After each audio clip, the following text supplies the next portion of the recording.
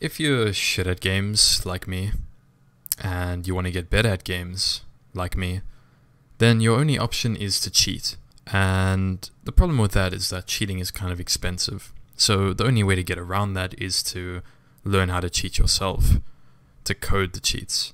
And that's why I'm making this video. Today I'm going to show you how to code your own external CSGO bunny hop cheat in C++. The cheat looks something like this. It's a little executable. You run it, it gives you some information, and in CSGO you'll see, if you hold down spacebar, you can bunny hop around for as long as you like, and you can show it off to all your friends. Now, although it may look easy, it isn't. You can copy this code one for one and it'll work for you, but I suggest you go ahead and learn some C++ before this tutorial so that you have at least some understanding and you aren't completely blind.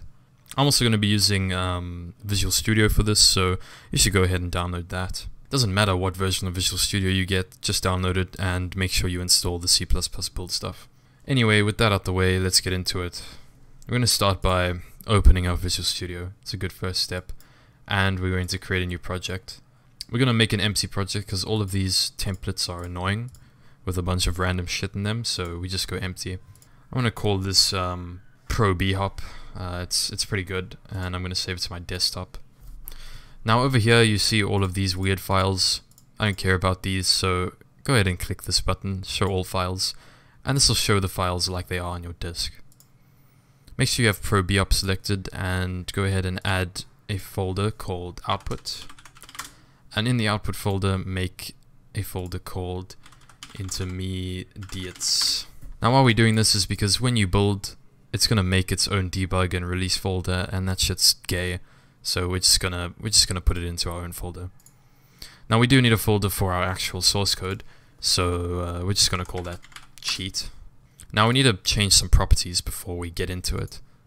So right click, go to properties, and change the output directory to the folder we just made. Change the intermediate directory to the other folder we just made. And you need to add the backslashes on here. Make sure configuration type is set to application.exe, and make sure C++ language standard is set to, well, the latest one, because we're cool. Go ahead and hit apply. Next, go to advanced and change use Unicode character set to use multibyte, apply, and then go to linker, system, subsystem, and make sure it's set to console. Okay. Now, as you should know, every C++ application has an entry point, so we're going to go ahead and add that. We're going to make a source file, we're just going to call it main. This is where our code's going to run, and we go ahead and make int main. We can leave it empty for now. We're going to need a couple more files, just two more. We're going to make a memory source file and a memory header file. These two files are going to hold our class that we're going to make, a memory class, which will allow you to fuck around with any game you want, but we're going to use it for CSGO. In main, just for the future, we're going to go ahead and include our memory class, our memory file. So in the memory header file, we're going to need to include Windows, because we're going to be using the Windows API. It's a pain in the ass, but we are on Windows, so we've got to use it. Also going to include IOStream, just so that we can print to console. Next we can create the class, we'll call it memory. So in our memory class we're going to have two private variables. One's going to be a D word, we're going to call it ID, and we're going to set it to 0. This is going to be the ID of process, whichever process you like. Then we're going to create the second one, and it's going to be of type handle, and we're going to call it process. And we're going to set this to null. This is going to be a handle to process. Next we're going to go ahead and add the public identifier, and we're going to make a couple member functions for this class. In this class we're going to need to get the process ID, we're going to need to get a handle to the process, and we're going to need to get module addresses. So I'll explain everything in a second, all you need to do is follow along. We're going to make a constructor and a destructor first. The constructor is going to take a parameter, and that's going to be the name of your desired process. Destructors don't take any parameters. Next, because these are private variables, we're going to need a way to get their values. So let's create two simple functions to return their values. GetProcessID is going to return the value of ID, and GetProcessHandle is going to return the handle. Next, we're going to create the prototype for our getModule function. Similar to our constructor, getModuleAddress also takes the name of the module. You'll see why in a few moments. Finally, for the bread and butter of this class, we're going to make wrappers around read process memory and write process memory. Over here, I have MSDN pulled up, and you can see we have read process memory and write process memory. It's quite self-explanatory, but read process memory allows you to get the value of memory, and write process memory lets you change the value in memory. Now, as you can see, these functions are quite cumbersome, so we're just going to make simple wrappers around them. Let's start off with the read. Alright, so that's our read process memory wrapper done. As you can see, read process memory takes a billion parameters, but we've shortened it to just a single parameter. That single parameter being the address of the memory that we want to read. And as you can see, it returns a type, so we have to define the type. Why we have to define the type is because read process memory requires the size of, or the amount of bytes that you want to read. This gives us a very easy way to read process memory, and it returns the value. Next, we need to make a wrapper around write process memory, as it's pretty similar to read process memory. We've made write process memory a bool because, looking at the documentation, it returns a boolean. Read process memory also does, but we want the actual value that read process memory returns, so it's easier for us to just return the value. But with write process memory, you can check whether it is successful or not. Just an explanation of how this works. You give it an address and you give it a value that you decide. Now you have to specify what type the value is. Once again, you have to do this because write process memory requires the size of what you are writing. Anyway, that's our header file done. Now we need to define these functions. So let's go ahead and do that. Copy these functions that are all underlined and then go into memory.cpp. We're going to need to include memory.h and go ahead and paste the functions. Now you need to expand them all. Now that they're all expanded and we have the code blocks, we need to add the memory namespace before them. We can go ahead and fill in getProcessID and getProcessHandle because they're fairly simple functions. All they're going to do is return the private variable. So getProcessID is going to return this ID, and getProcessHandle is going to return the process handle. Let's make our destructor quickly. Remember that process is a handle to a process, and C++ doesn't do any garbage collection for you. So when you're done with it, you need to make sure that you close the handle. And that's what our destructor is going to do, so that we don't have to worry about it. It's very simple. So now we need to fill in the constructor of our class. In this constructor, we are going to loop through all the processes on your computer and find CSGO. Through that allows us to get the process ID, which then allows us to open a handle. Why do we need a handle? We need a handle because write process memory and read process memory need a handle. So in order to do this, we need to include TL help32. We're going to use this function, create tool help32 snapshot. Going over to MSDN and looking at the documentation, we can see it takes a flag and it takes a process ID. The reason we use this function is because one of its flags over here, snap process, says includes all processes in the system in the snapshot. Means we can snapshot all of the processes running when our program runs. This is very useful because then we can use that in conjunction with process32next, which takes a pointer to a process entry structure and populates it with the current process. The process entry structure over here holds our process ID, and it has the name of the executable, which means that we can search for csgo.exe and get its process ID. So let's go ahead and do that. We're going to use this this flag, snap process, and we can just set the process ID to 0. Next, we need to loop through all the processes. Looking at process32next, it returns a boolean. So while it keeps returning true, we are going to keep on running our loop. In this loop, we're going to say if exclamation string compare, and we're going to compare process name to entry.scexe file. So we're going to check if the current process is equal to the one we've given, which is going to be CSGO. And if it is, that's very good news, because now we can set our ID to entry.processID. We can also open a handle to CSGO now that we have the ID, and we can finally break out of this loop. Now remember, we've opened a handle here, so we need to close that handle. So if this constructor runs correctly, what it's going to do is it's going to instantiate this class, set the size. We have to set the size because it is a requirement when using process32next that the size has been set before we call it. So that's the only reason this is here. We create a snapshot with snap process, which gives us a snapshot with all of the current processes. We then loop through them with process32next.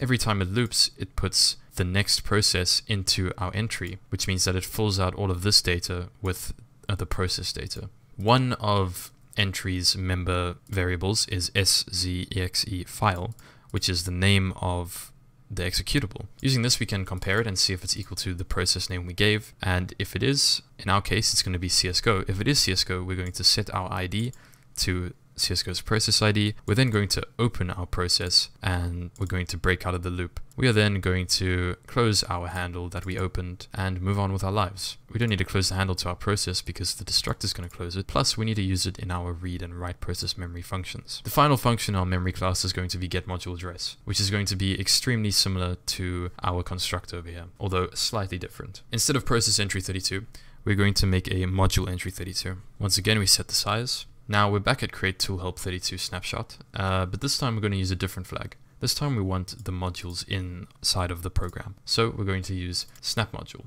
includes all the modules in the program. And we can set our process ID to that of CSGO's. Now we're going to create a temporary variable here called result. Just going to set that to 0. And now we need to loop through all the modules, similar to how we did here. Instead of process32next, we use module32next. We pass in the snapshot, and we give a reference to our module entry structure. Once again, we're going to string compare. If the module name is equal to the name we gave the function, then we are going to set our result. We're going to set the result to the base address of the module. And then we're going to break.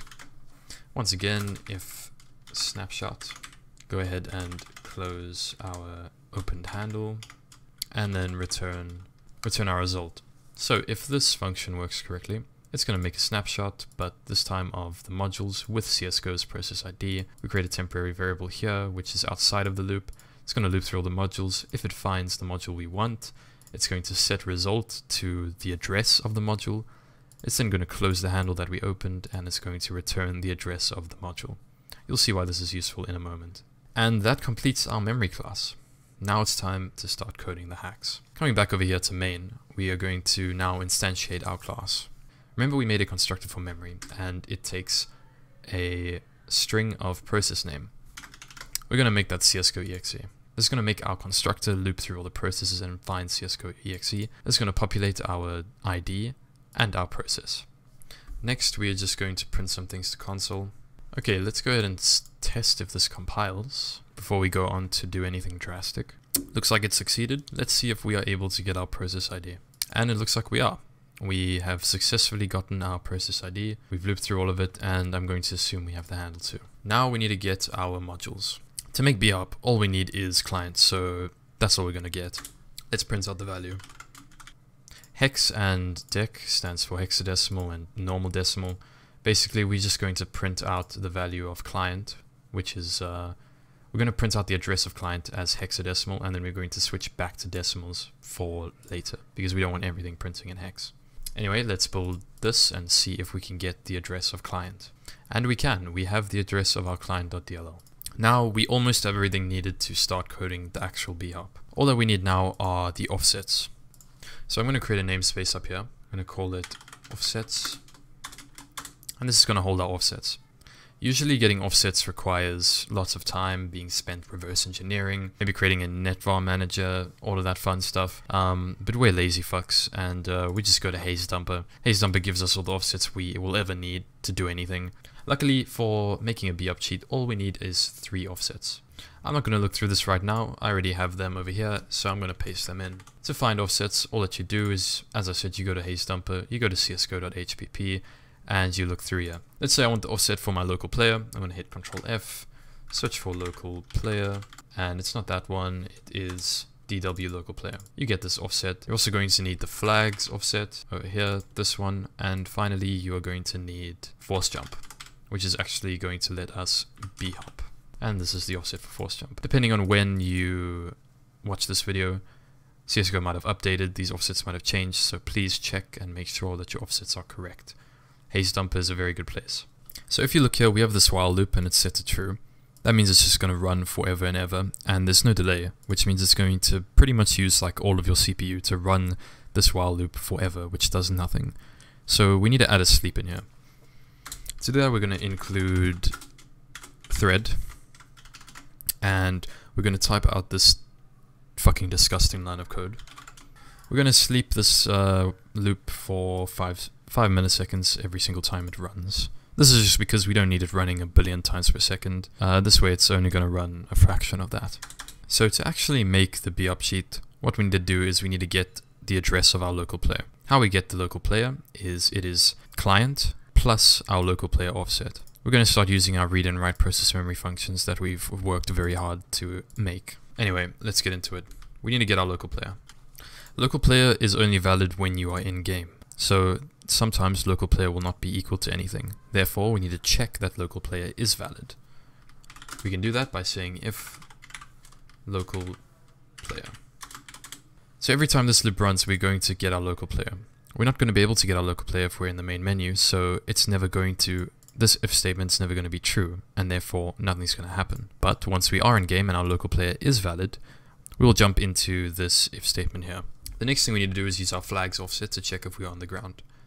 In this line of code, we've made a variable called onGround, and we are reading a boolean from our local player address, which we've checked is valid, plus our flags offset, and this will give us our flags. Now what flags does is it returns your current player's state.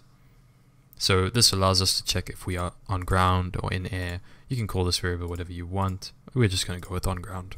Now next we need to check if we are pressing spacebar and if we are actually in fact on ground. We can do that like so. Get async key state will check if you're pressing a key, so check if you're pressing spacebar. And to actually check if we are on ground, we use a bitwise comparison. Now Rake from Guided Hacking wrote a really good article on this, and as defined in the source SDK, on ground is equal to this shit. So what we're going to do is we're going to see if our flags offset is equal to on ground pretty much. And if it is, then we are going to go ahead and force jump. We force jump by writing memory, and I will show you how to do that. So we're going to write a byte to client plus our force jump offset, and we're going to set that to 6.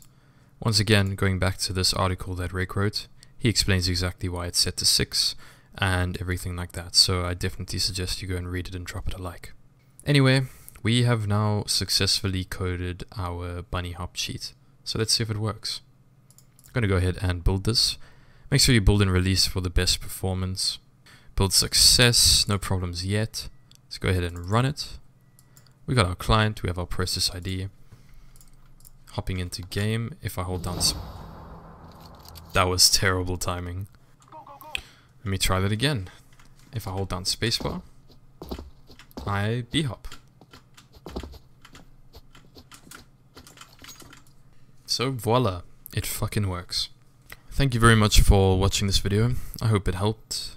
Look forward to more in the future, and I'll have all the code on GitHub in the description. Also have links to the article by Rake.